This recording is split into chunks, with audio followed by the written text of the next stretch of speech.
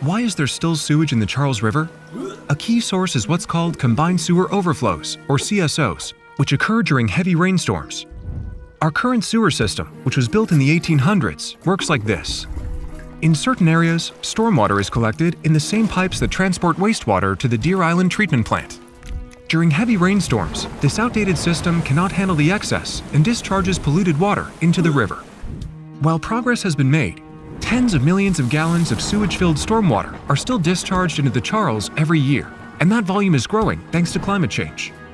We know how to solve this problem by separating sewer and stormwater pipes, by building large holding tanks, or by constructing wetlands, green roofs, rain gardens, bioswales, and other green solutions. Why aren't our leaders implementing more of these solutions? Simply put, there is no sense of urgency to finish the job. If you want a clean, swimmable Charles River, please join us in telling them it's time to cut the crap.